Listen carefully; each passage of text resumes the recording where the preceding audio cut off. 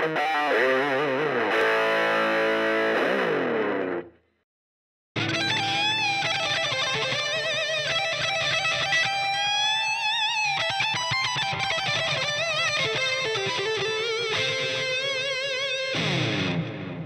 what's up, people? Welcome back to Laguna's Guitar History. This is a special episode because we're discussing what is my favorite guitar. This is the Red Stratocaster.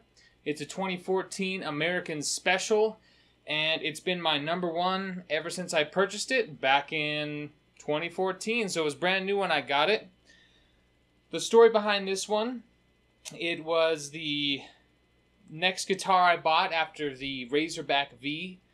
The Razorback V, great guitar as I've discussed, but ultimately did not serve the purpose that I needed. It did not meet my standard as far as what I, could use for a live guitar. So, my friend, we were discussing what guitar would be like the ultimate guitar, the archetypal guitar, and of course, growing up listening to rock and roll, there's always the Les Paul and the Strat, and I kind of gravitated more towards the Strat because I've played Les Pauls in the past. My problem with them was the weight. I was a lot younger. I was probably like 15 when I actually played a Les Paul for the first time. Just too damn heavy for me. So this, ultimately, once I purchased it and got it, the weight is right for me. I like having the tremolo arm. The Strat sound is a classic sound.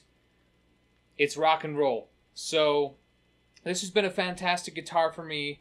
I love the versatility of a Strat. I love the different pickup position options, just the distinct sounds you can get from each pickup position. It's drastically different. And that is great for me because I try to play a variety of musics. I try to play a little rock and roll, a little blues, some on a little bit more metal side. Whatever genre you want to delve into, the Strat will accommodate because it is a very versatile instrument, and I think that's why, for me, it's had the staying power, and I think that's why overall it has had the staying power because it's just such a versatile instrument. So many different types of music use it, so many different types of players use it. It's the jack of all trades, and is fantastic. So yeah, the story of this one, a friend of mine and I were discussing what would the ultimate guitar would be for me, and I was like, well, I'd like a Strat, and I wanted a red Strat, because something about that candy apple red just pops. So, picked this up offline, as I've had to with a lot of guitar purchases, because I just don't have great access to guitar shops where I live. So, ordered it.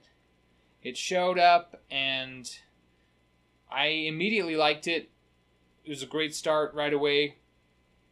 Really got into it, and nothing's changed since then. I haven't messed with my settings on it very much. I have my bridge floating because I like to have some pullback on the bar here.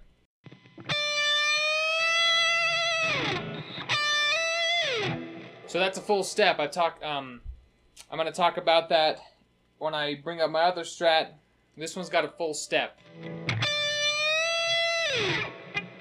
which is perfect for me because I just like a lot of range, and I like to really dig into the whammy bar, and I really like to beat it up. The great thing about this guitar is it can take a beating. Sure, you might knock it out of tune, but you can beat it up, and you don't have to worry about it. You know it can take it. It's a tough guitar. It's a utilitarian guitar. It's fantastic. I can't say enough good things about this guitar. Most of Plugs Out was recorded with this guitar. The Jack Irons tracks, typically if there's an electric guitar, it's this guitar. It's my number one, it's my go-to, it's my baby, it's my Red Strat. Really can't say enough good things about this. So, let's show you guys what it sounds like.